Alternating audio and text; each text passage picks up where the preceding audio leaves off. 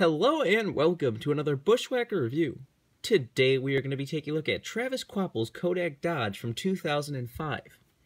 So let's take a quick look at the box. That's a pretty nice artwork. Got a big render of the car right there. Kodak Racing, Travis Kvapil, Action Racing.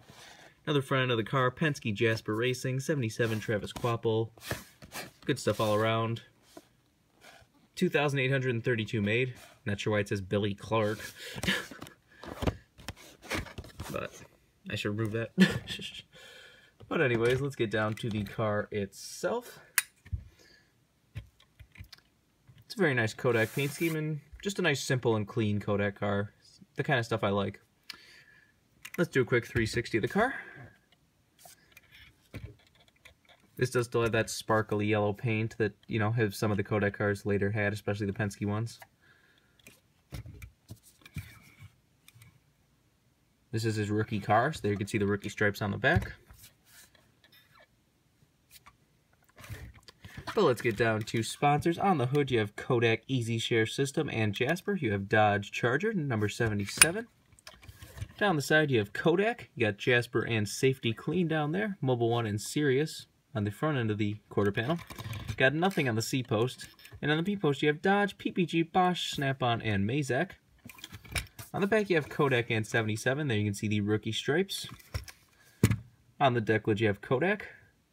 This is the last year before it did number, if I'm not mistaken. Got the same stuff down the other side as usual. Take a look under the hood. See that it says nothing again. There's the engine detail if you want to see that. Take a look under the deck lid. You get your typical fuel cell and such back there. The roof flaps, of course, do open. And there's the underside of the car, if you want to see that. It does have these sticker tires. Overall, not too much to talk about with the car like this. Just a nice paint scheme. Like I said, this is definitely probably one of my favorite Penske Kodak cars. Just a clean, simple design, but still enough of a design that it was kind of eye-catching and memorable. So that's kind of what a paint scheme should be.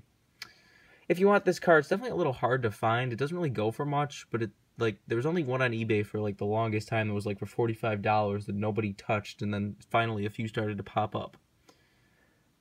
Obviously, if you've been watching this channel for a while, you know that I like Kodak cars, so I definitely had to grab one as soon as it popped up for a cheaper price.